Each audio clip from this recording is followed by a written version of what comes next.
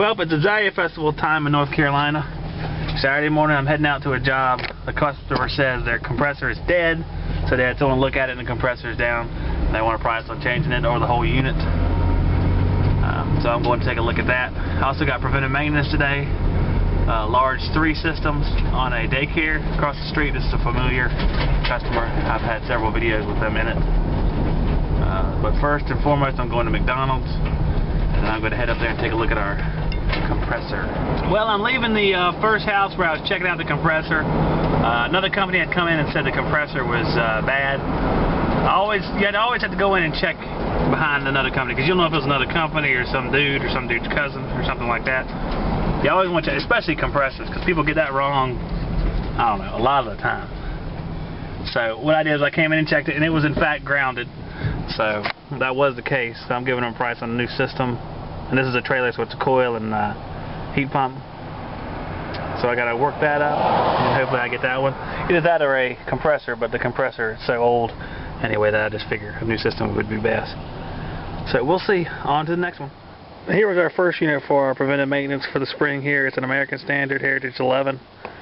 I did the fall service video on this same unit. This is one of 3, and this is the newest of the 3. This one's from, I think, 1999 or 2000.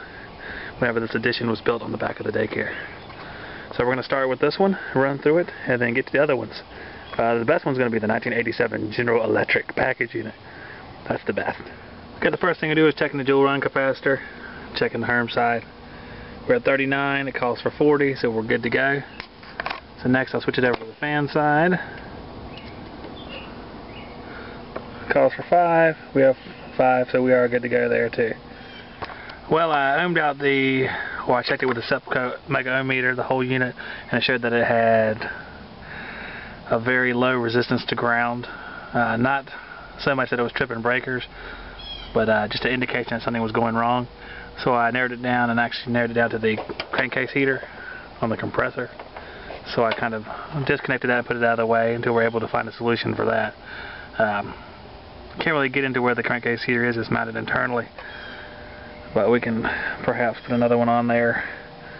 I'll have to investigate that. We have a dirty coil here we're going to have to clean off too here shortly. But there's some of our excitement so far. There's a new contactor, start capacitor, potential relay, run capacitor, and defrost controller.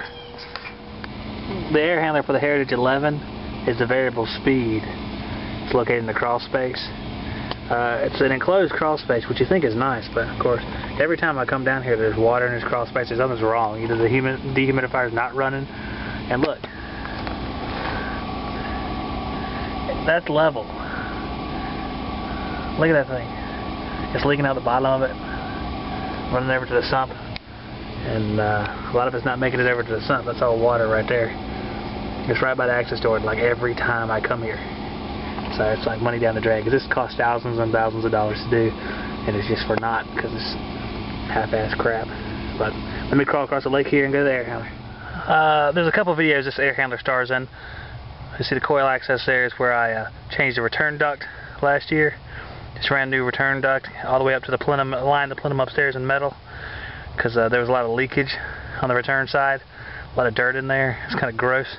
So I put this access door in there so I could check the coil every year, which is what I'm about to do. And I pulled the evaporator on a different occasion and cleaned it out. It's in there. So, and this evaporator is almost toast. I mean, it's just falling apart. So we're seeing how long we can keep it in operation. Okay, here's our evaporator coil. You can see up top here, it's still dirty as hell.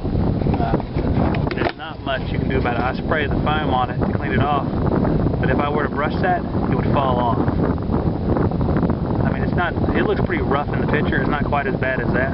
So if I move my finger across where that suction line runs, pieces of it would actually fall off. So I can't brush it because it would just fall into pieces. Down the bottom is a little bit better, but the top is horrible. Alright, she's all foamed up. I'm going to foam her from both sides and see if we can get some of that crap off of there without destroying the coil. And then we'll move on to starting the unit up outside and checking some of those aspects. Alright, the Heritage 11 is up and running. I'm going to take some amp draws. I'm not going to finish the charge stuff until I wash that coil off. So I'm just going to get a couple of amp draws here. Technically the amp draws could be a little bit higher now than it will be then. I'm just going to get a little rough idea to see if we have a problem. Our compressor amp draw could be slightly higher with the dirty outdoor coil, so we can double check that when we get done. Here for the common line on the compressor. Got about 7.2 there so far. 7.2. And we go for the common on the outdoor fan motor. We have 1.1 or so there. Looks like I was mistaken. It's a Heritage 12. Oops. From 1999. And if we look on there, we can see that compressor amp draw would be 17.2 running load amps, so we're well below that. It's a pretty cool day, so we're running well below that amount. And the outdoor fan motor is 1.5, and we were at 1.1, so we're well below that too. So everything checks out as far as the amp draw is concerned. Alright, I've run the America Standard here for about 10 minutes, and basically all I want to do was get the coil wet and wash all that evaporator cleaner off of it before I started out here. Just don't want to leave it on there for a long period of time. I got the old, my favorite tool in the world. Thanks, John. The coil gun. I actually look forward to using the coil gun. I'll tell you what, I just enjoy it. I don't know what it is. But I'm about to coil gun this bad boy, clean it up, and then we'll get the charge and make sure the charge is correct.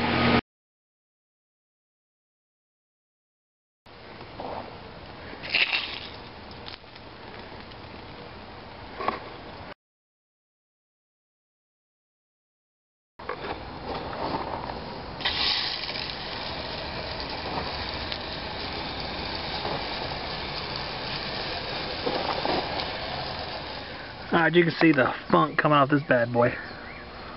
It's probably its first cleaning in its lifetime. You know, it doesn't look that dirty from the outside, but you can just see it coming down off the coil now. It just needed a good cleaning. I didn't clean it in the fall. I typically don't clean them in the fall. I clean them once a year because usually it's all we need. So. Now remember, the water pressure here wasn't that bad this time. Last time it was hard to get anything out of the hose. I had to take the coil across the street to clean it at my house.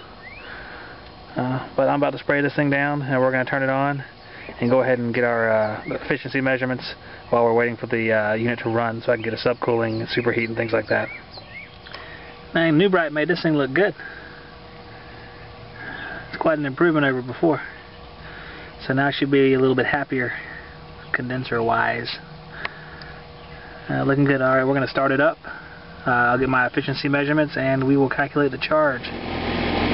Well, there you have our high pressure there, 141.6. Low pressure, 56.5. Superheat's coming down. It's in the high teens. It's a little bit higher than I'd like, but with the evaporator core like we have in there, and our subcooling is definitely a little high.